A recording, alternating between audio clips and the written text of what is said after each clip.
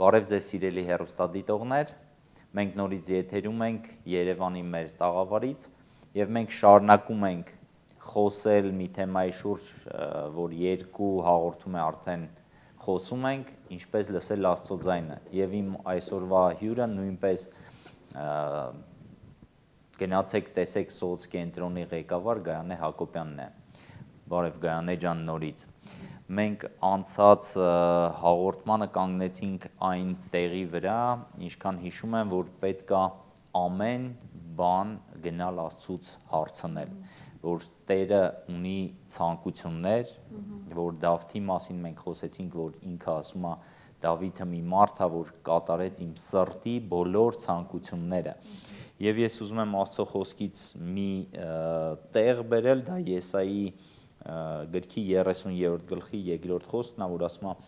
որ գնում են իջնում Եգիպտոս եւ իմ բերանը չեն հարցնում, Տերը ասում է, ոնց որ փարաոնին են վստահում ավելի, բայց իմ մոտ չեն գալու, ինչ չեն հարցնում։ Մի ուրիշ տեղ կա ասում են այսօր կգնանք այնտեղ, վաղը կգնանք այստեղ, բայց իմ կամքը չեն հարցնում։ Եվ մենք մի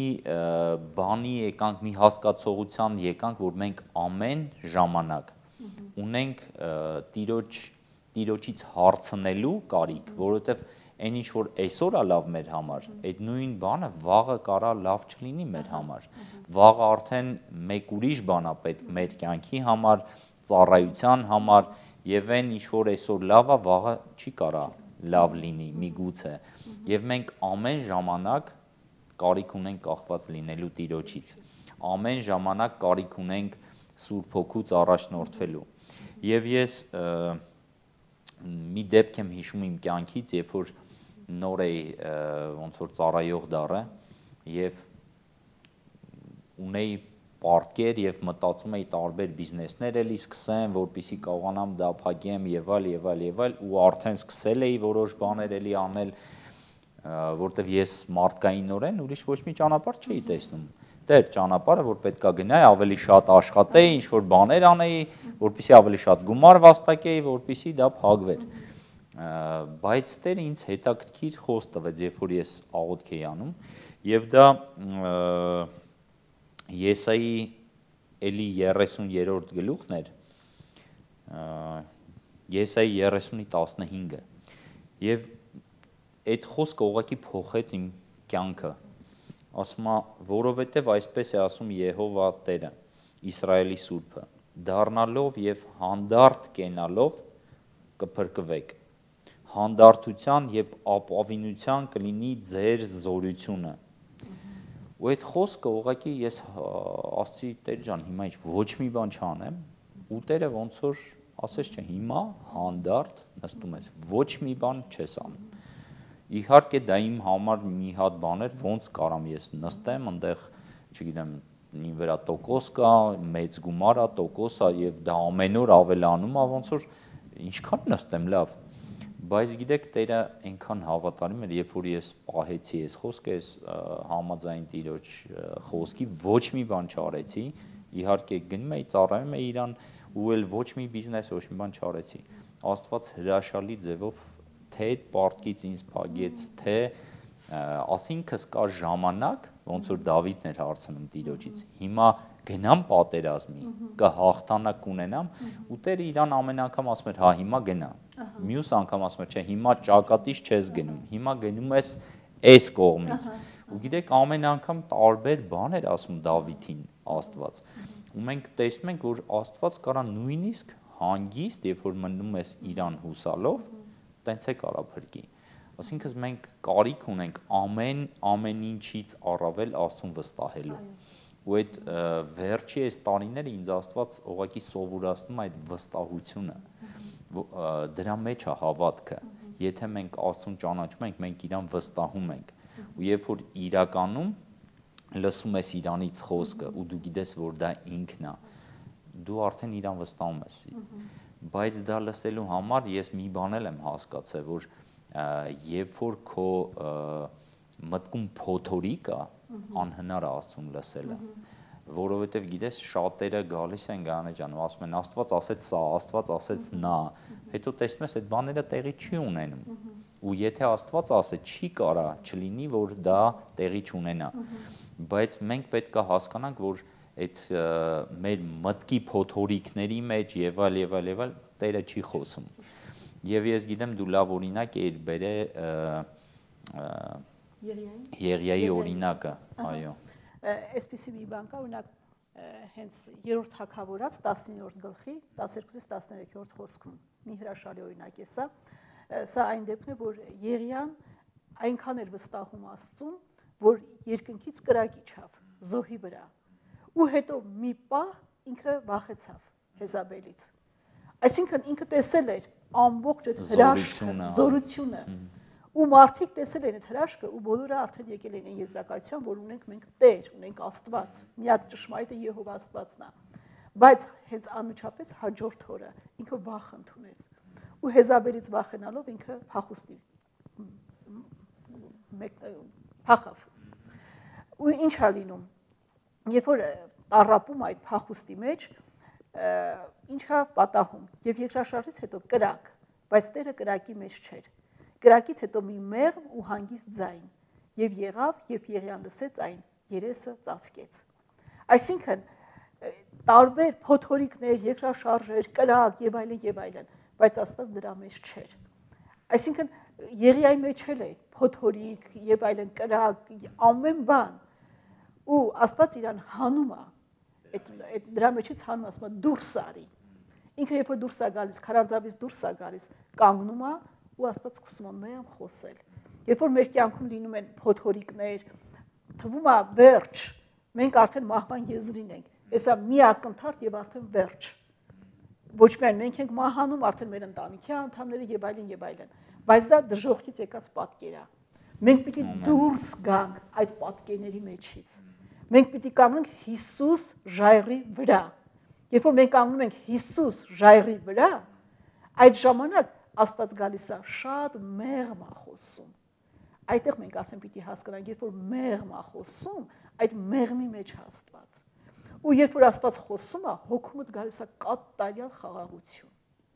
Այ պիտի ժողովուրդ ուղղակի դա հասկանա։ Այնտեղը հիշեցի, որ կներես Գայանե ջան, որ Հիսուսը քնած էր հանգիստ նավակի մեջ, իսկ աշակերտները այդ փոթորիկի մեջ արդեն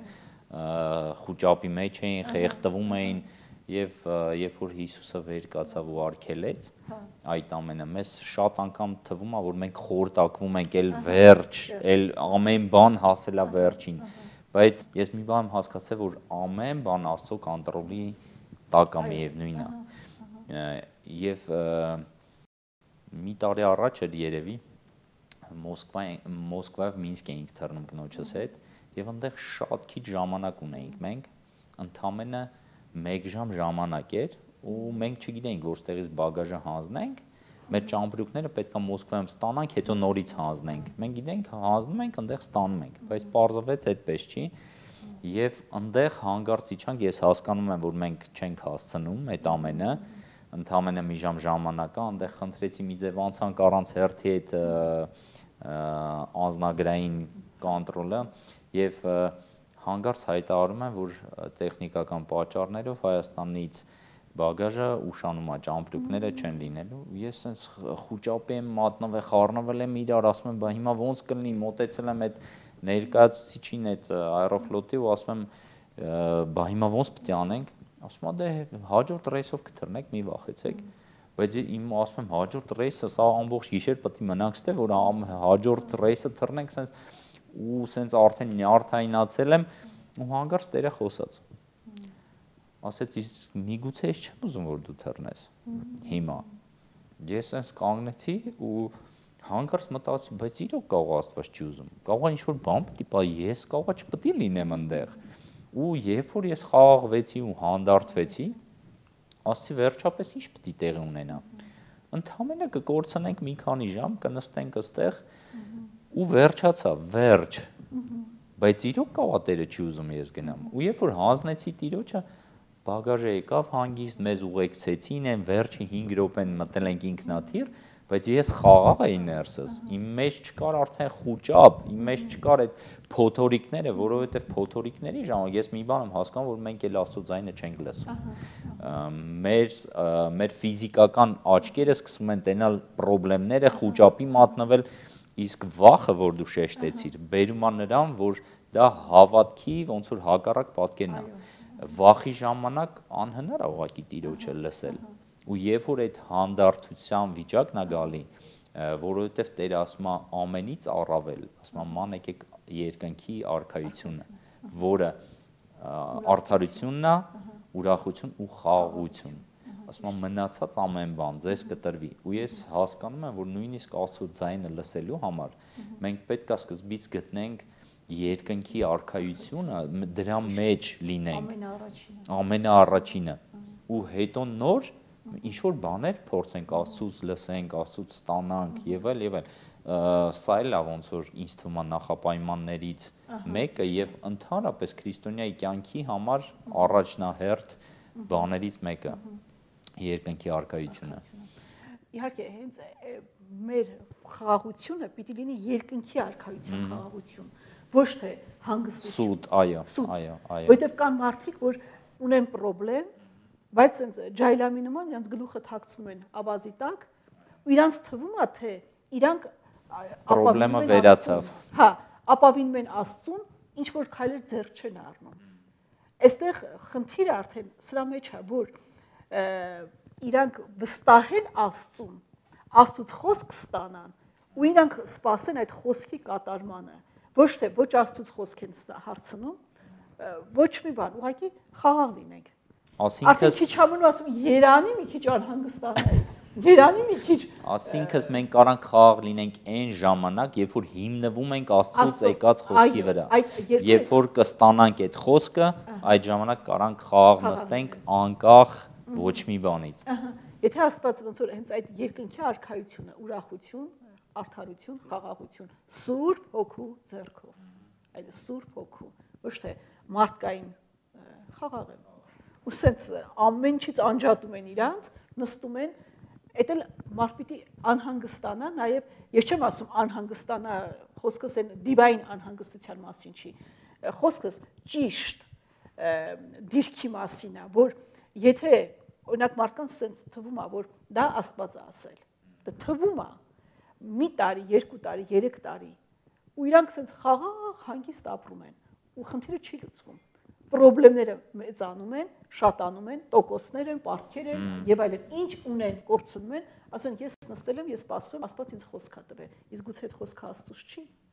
Այսինքն, երբ որ Աստված խոսք է տալիս, օրինակ, երբ որ դու ասեցիր, չէ, Աստված տվեց քեզ խաղաղություն ու նաեւ քո հարցերը լուծեց։ Ու երբ որ մենք ունենում ենք Աստծուց խոսք, մենք պիտի տեսնենք այդ խոսքը մեր կյանքում բարին կառուցում է, թե չէ։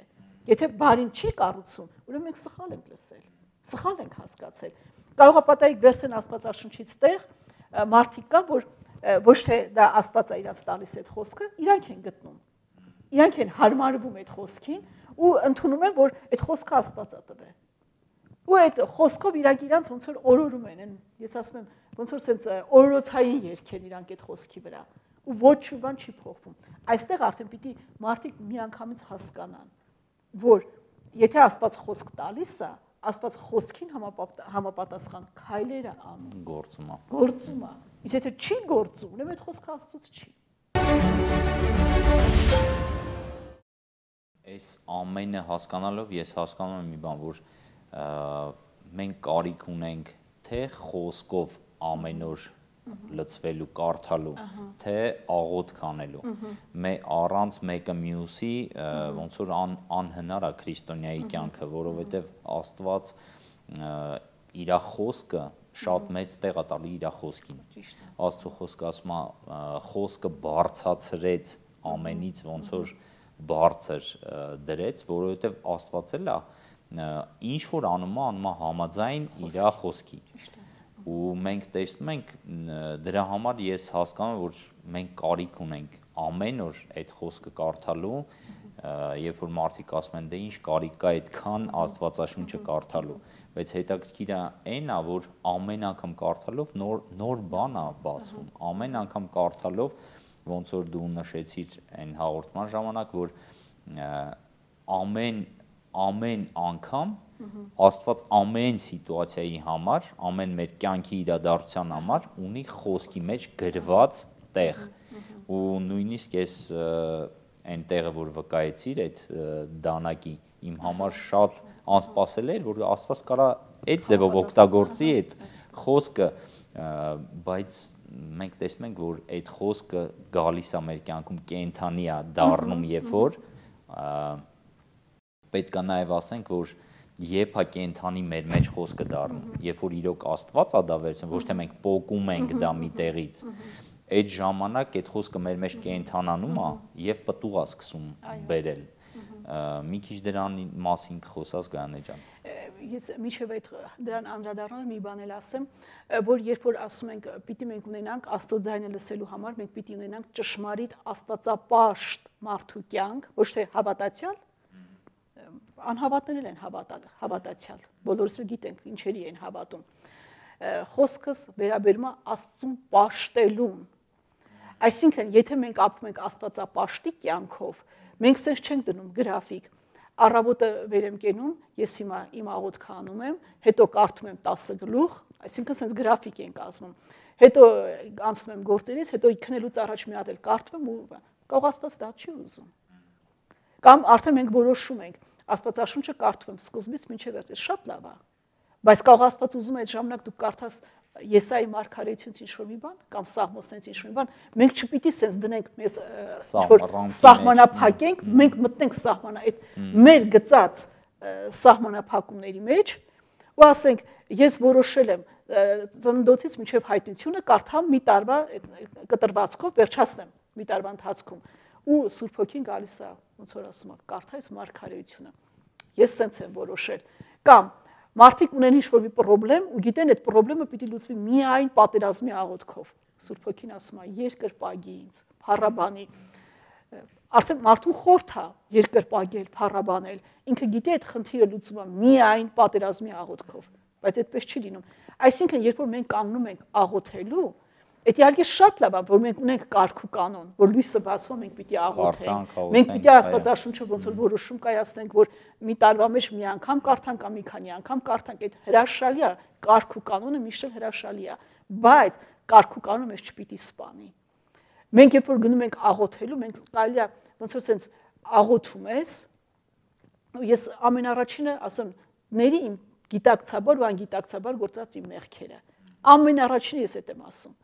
Ու հետո սկսեմ Սուրբ Հոգով աղոթել, ասեմ, Տեր Աստված, դու ինչ ես ուզում։ Դու գիտես ինչ աղոթեմ։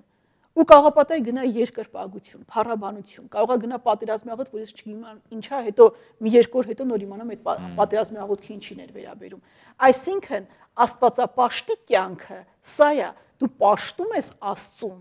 Պաշտել ինչ է նշանակում, որ դու կատարում ես իր կամքը։ Ոչ թե Տեր, ես քեզ պաշտում եմ ու կատարում եմ իմ սրտի ուզածը։ Ուզում եմ պատերազմի աղոթք, ինքն է որոշում, պատերազմի աղոթք։ Ուզեմ կարդամ էսի, այսինքն հասկանալի է իմ կարծիքով իմ ասածը։ Այդ ամենաբանը նա է, որ Աստված անձ է, մենք Աստծուն այդ ժամանակ, երբ որ դու իրան կարելի ասել բանի տեղ չես դնում, դու քոնես, դու իրան չես վերաբերվում ինչպես անձի, ել չեմ ասում, որ Աստված մի անձ է, որ մենք կարիք ունենք այն ամեն անգամ մոտենալով ոնց որ սրտատրոփ մոտենանք իրան։ Այդ երբ որ Աստված խոսում է աստվածային վախի մասին, դա չի խոսում վախենալու մասին իրենց պատժվելուց, բայց ոչ դա հարգանք է, դա սեր է,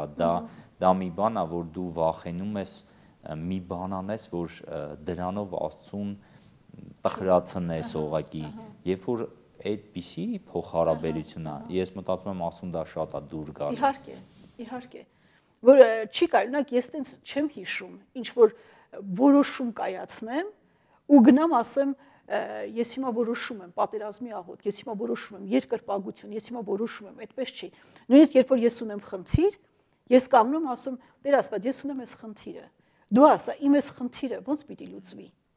Ու Աստված տալիս է խոսք, բայց ասում է ինքն է ալֆան եւ ինքն է օմեգան։ Մենք շատ ժամանակ սկսում ենք Աստծով ու միջև օմեգային հասնել, ալֆան սկսում ենք Աստծով, հետո մենք մեր բանով անում ենք, այսինքն ես ունեմ խնդրեմ, գրքից ստացել եմ խոսք, որ Աստված ասում է, ես կլուծեմ քո խնդրեմը, ու սկսում ենք մենք այդ խնդրեմը լուծենք, բայց պիտի մենք Աստծուց հարցնենք։ Այստեղ մի տեղ կա, որ Հեսուն Աստծուց ստացել էր խոստմունք, որ եթե ինքը պահի օրենքի այդ խոսքը, ինչ որ կա, եթե ինքը պահի, իր ոտքերը ու ասում է բարվես այնպես, ինչպես որ Մովսեսը քեզ պատվիրել է։ Բայց Մովսեսը նաև ինչպիսին էր, Մովսեսը եւ պատվիրել էր այդ օրենքի գիրքը, Հեսուն ապրել էր տարիներ շարունակ ինքը եղել է Մովսեսի օգնականը, Մովսեսի աշակերտը, ինքը տեսել է Մովսեսի նիստուկացը, ու ինքը տեսնում էր, որ Մովսեսը գնում էր Աստծու հետ բերնեբերան խոսելու, ու հանկարծ մոռանում է, ինքը ստացել է Աստծուց խոսք, որ որտեղ ոտքդ դնես, դա քոնն է, ու երբ որ արդեն պահը գալիս է, ինքը Աստծուց ստանում է, ոնց պիտի Հորդանանը կիսվի, Աստծուց ստանում է, ոնց պիտի Երիքովի պարիսպը քանդվի, հիմա պիտի մտնենք Գայի, ինքը լրտեսներ է ուղարկում, գնացեք Գայի, տեսեք ինչ կա, լրտեսները գալիս են ու ասում են հոգ մի արա, այդքան էլ շատ չեն, կարիք չկա որ դու գաս, կարիք չկա որ մեծ թվով բանակ մենք տանենք այնտեղ, 2-ից 3000 հոգին լրիվ հերիք է, ինքը մոռանում է, իրան խոստմունք տվող Աստված, որ ասում է որտեղ որ քո ոտքը դնես, բայց մոռանում է որ այդ ոտքը ոնց պիտի դնի, այ կարևորը, եթե ինքը գնար Աստծուց հարցներ, ոչ էլ լրտեսների խորհուրդ, այդ հրաշալի է, որ լրտեսները գնացել են, հրաշալի է, որ լրտեսները իրանց կարծիքը հայտնում են, հրաշալի է, բայց այստեղ հրաշալի չի այն, որ չի գնում Աստծուց, ինքը Աստծուց չի հարցնում, Տեր Աստված, ես եկել եմ քո մոտ, մենք գնում ենք Գային գրավելու, դու ես պատվիրել, մենք կատարում ենք քո պատվերը, լրտեսներին ուղարկել եմ, լրտեսները եկել են ասում են 2-ից 3000 հոգին, դու ինչ ես ասում, այ եթե Հեսուն բարեհաճեր, Աստված կասեր մի հատ կանգ առ, այն պատվերը, որ ես տվել էի մինչև Գայի մտնելը, որ ձեռ չտակ ավարին, քո մոտ կա մեկը, որը ձեռք է տվել այդ ավարին, մի հատ այդ մարդու հարցերը լուծի, ու հետո նոր, այսինքն Հեսուն չգնաց չհարցրեց, ու այնտեղ, երբ որ կատարեց լրտեսների ասածով, 3000 զինվոր մցրեց Գայի, նրանք խուճապահար փախան, ու երբ որ արդեն գնաց Հեսուն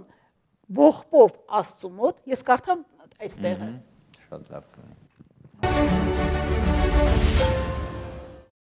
Հեսու 7-րդ գլխի 5-րդ խոսքում ասում է. Իսրայելի ժողովրդի սիրտը հալվում է ու ջուր դառնում։ Եվ Հեսուն այս ցնցող փաստի առաջ է կանգնում։ Ու ինքը գալիս է ու ասում է ոնց որ ինչ է եղել։ Ու սկսում է ողբալ։ Ոնց որ մոռանում է Երիքովը, մոռանում է Հորդանանը, մոռանում է ամեն բան, ողբում է։ Ու այդտեղ արդեն Տերը գալիս է ու նրա հետ խոսում է, որ պիտի սարվեր։ Երբ որ արդեն, այսինքն ինքը խոսում է, որ սխալ բան է կատարվել, որ ես ասել էի, որ ավարին ձեռք չտակ, բայց աքարը ձեռք տվեց։ Այսինքն Տերը եւ խոսում է աքարի արած սխալի մասին։ Աքարը պատժվում է, բացի դա Տերը նաև տալիս է ստրատեգիա, ինչպես պիտի մտնեն Գայի։ Եթե լրտեսներն ասում էին 2-ից 3000 հոգին բավական են, զինվորները բավական են, Տերը այդ չի ասում։ Տերն ասում է դարանակալներ մցրու։ Տերը խոսում է դարանակալների մասին, տալիս է ստրատեգիա, ինչպես սկսեն, ու Տիրոջ խոսքը շատ տարբեր է լրտեսների խորհրդից։ Այնպես որ Աստված ինչ է խոսում, ամբողջ Աստվածաշունչը ինչ է սովորացնում։ Մենք ամեն բան պիտի Տիրոջից հարցնենք։ Շատ քիչ է Տիրոջից խոստմունք ստանալը։ Շատ քիչ է։ Պիտի ասես Տեր, դու ես խոսքը տվեցիր։ Ոնց որ Դավիթը գիտեր, որ պիտի ուխտի տապանակը բերի։ Ինքը գիտեր, բայց ինքը, հա, Տեր, ուխտի տապանակը պիտի բերեմ։ Ու սկսեց ինքը իր ֆանտազիան զարգացնել։ Ինչպես կարելի է բերել ուխտի տապանակը։ Ինքը իր ֆանտազիայով բերեց ուխտի տապանակը եւ մահացան տեղ գիտենք Օզյան եւ մահ եղավ եւ տապանակը տեղ չհասավ։ Բայց երբ որ ինքը գնաց ապաշխարեց, բարեհաճեց հարցներ. Տեր, դու ուզում ես ուխտի տապանակը բերենք, հիմա ասա ինչպես բերենք։ Այդ ժամանակ Տերը արդեն լրիվ տվեց ինչպես բերենք։ Այո։ Մեր ժամանակը նորից մոտեցավ ավարտին եւ ես ուզում եմ մի տեղ էլ կարդալ, դա 4-րդ թագավորաց գլխի 13-րդ գլխից է, ուղղակի արագ պատմեմ 16 խոսքից, այնտեղ տեսնում ենք, որ մարգարեն գալիս է Իսրայելի թագավորի մոտ եւ սկզբից ասում է կրակի այս նետը բացում է այն կողմ եւ նա կրակում է դրանից հետո ասում է վերցրա այդ նետերը ու զարկի գետնին եւ նա 3 անգամ զարկում է ու կանգնում է ու մարգարեն ասում է սխալ արեցիր ասում է հիմա 3 անգամ ուղակի հաղթանակ կունենաս պետքա 5 կամ 6 անգամ զարկեիր ու ես ինձ հարց տվեցի որտեղից պետքա իմանալ այդ թագավորը քանի անգամ պետքա զարկի մարգարեն եկել էր, ոնց որ Աստծո խոսքով էր եկել, Աստծո խոսքով բաներ էր ասում, որ աներ, ու ես հասկացա մի բան, մենք պետքա շատ զգայուն լինենք Սուրբ Հոգուն ամեն ժամանակ։ Միայն Սուրբ Հոգու հետ մոտիկությունից կարայինք իմանանք, քանի անգամ պետքա զարկեինք, որովհետև մարգարեն չէր ասել կխփես 5 անգամ կամ 6 անգամ, բայց հետո Աստված պահանջեց, բայց ինքը արդար Աստված է, ուրեմն ինքը խոսացել էլ է իսկ թագավորը չէր լսել ուղղակի քանի անգամ պետք է անել եւ սրանով կուզենամ ավարտենք ցավոք սրտի մեր ժամանակը սպառվեց ուզում ենք ուղղակի ցանկանանք որպեսզի ամեն բան արեք սիրելիներս որպեսզի լսեք Աստծո ձայնը եղեք օրհնված